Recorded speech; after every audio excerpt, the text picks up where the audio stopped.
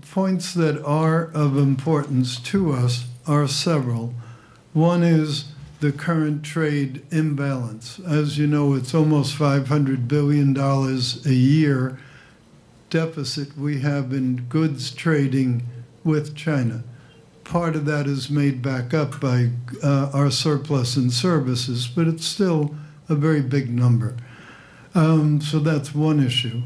The second issue is it's our feeling that some of the practices and some of the regulations and rules and ways of doing things are a little bit unfair to American companies and probably to other foreign companies as well.